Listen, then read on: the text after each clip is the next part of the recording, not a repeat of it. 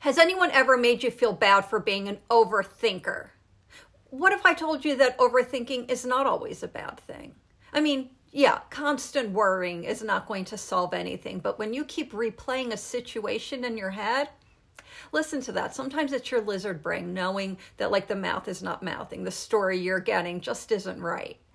That's your brain and your gut working together, knowing that the details don't all make sense. The puzzle pieces don't fit together. There's tiny gaps. Your brain and your gut, they keep running it through their algorithm looking for that glitch. So don't beat yourself up for being the person who just keeps chewing on that thing, because sometimes you're just unresolved about it. You're trying to reconcile it. And there's times that you actually do. You remember that one detail where you go, aha, everything suddenly does make sense. And then there's going to be other times that you don't. But maybe you can find peace in knowing that there was not ever anything wrong with you. You just never had the real story.